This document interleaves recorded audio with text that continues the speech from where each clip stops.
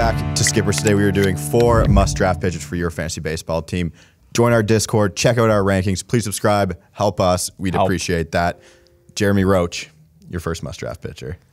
I'm excited to talk about this guy, Lucas Giolito, 4th-round pick this year. Way different than last year. I remember we both had him inside our top 10. I had him as ranked as 7th before last season. He disappointed a lot of fantasy managers last year. Not the best year compared to what he was before. His strikeout percentage was over 30 the previous 2 seasons. Last year, he was like mid-20s. I'm hoping that strikeout percentage gets back to what he's used to. Big fastball changeup guy, lethal combo. He actually had his lowest ground ball percentage of his career last year, and I think and also that changeup, he was missing too high. Most bombs against that changeup, 9 of his career as well. So I think he'll figure out things. He started to throw that slider more, and it was working, mixing it in. So that 3-pitch arsenal, I think he's going to use to start off this season. This is also a guy who's going to give you plenty of opportunities for a win. He went like 11-9 last year. That's 19 opportunities to get a victory. White Sox are a really good team in a decently weak division.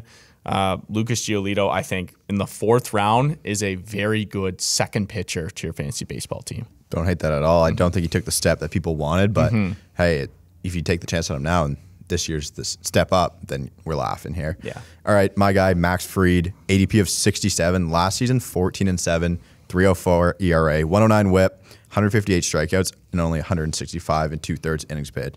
He broke out in 2020, continued on with a great 2021, thanks to a huge change in pitch usage. He had a 53.1% fastball usage in 2019, changed that all up to 39.1% in 2021. His curveball was his best pitch last season, which he throws 26% of the time. He carries a 33.6 called strike and whiff rate, and only has a 164 average against. That's a great pitch. So a site that we look at for this is Pitcher List. Nick Pollock, former guest, awesome site to look at. So his write-up on Fried, Nick Pollock, he said he thinks he could improve on his subpar strikeout rate with increased usage of his slider, which could push his strikeout rate up to 30% instead of mid-20s.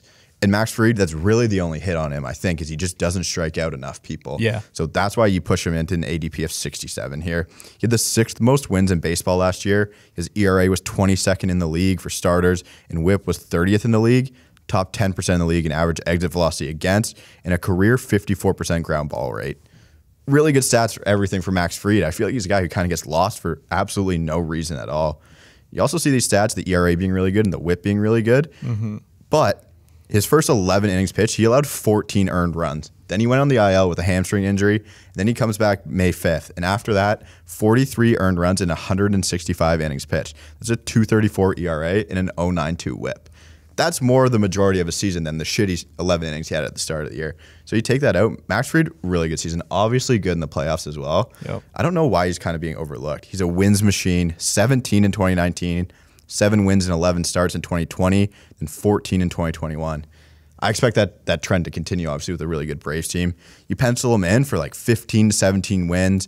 He's a top 40 overall rank, most likely at the end of the season. 1 strikeout per inning. Good WHIP, good ERA, maybe even some Cy Young votes this season for Max Fried. Wow.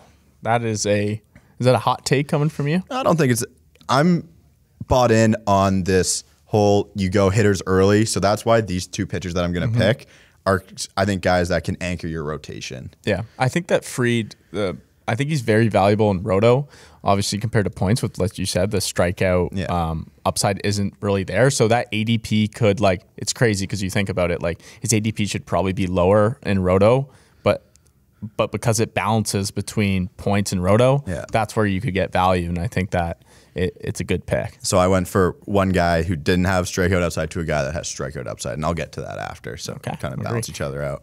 Talking about pitch arsenal, Logan Webb. I've been drafting him in pretty much all our mocks. I love his value in the 8th round. We all saw what he did in playoffs. I mean, his stuff is filthy. He's only 25 years old. He had a 3.03 ERA. He had 11 wins last year. The Giants are obviously not as good as last year. They lost some key pieces. They had added Chris Bryant at the deadline, and then Kevin Gausman is gone. But this Giants team is obviously still a very good team, veteran team. They pretty much committed to Logan Webb sort of being the ace in that rotation. They signed Rodon, but I think that Logan Webb is their guy. Their future. I looked at what I wanted to see was, did he make a big change from 2020 to 2021? Because those 2 years were completely different in his success. And he did. He started to throw. His sinker became his fastball.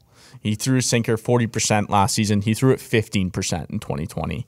And his slider, obviously one of the nastiest sliders in the MLB.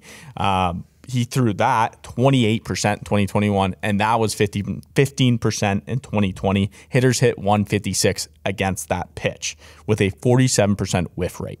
I mean, those numbers are, that just shows me that Logan Webb was completely changed what he throws.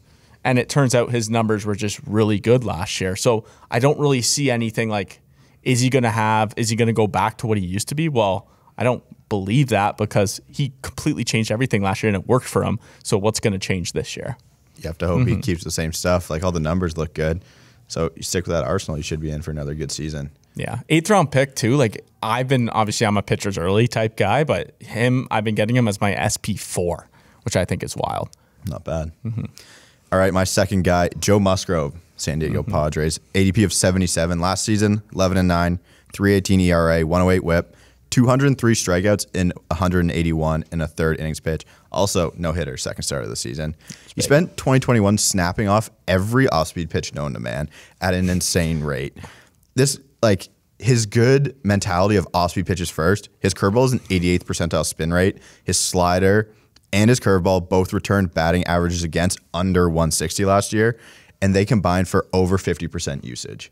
Why would you change from that? It just makes no sense. He's going to go back to it this season, and they are wildly successful. If he moves away from throwing a kind of shitty cutter to throwing more forcing fastballs, which has the second highest spin rate in all of baseball, but he only throws it 18% of the time and is the 13th best call strike and whiff rate, I think he takes a huge step forward this season. I don't know how, like, the pitching coach kind of doesn't see that. Some of these metrics, like, hey, Joe, this cutter really isn't working that well, so let's just throw some heaters at him. He threw the 13th most innings in baseball last year, while the 9th best called strike and whiff rate combined.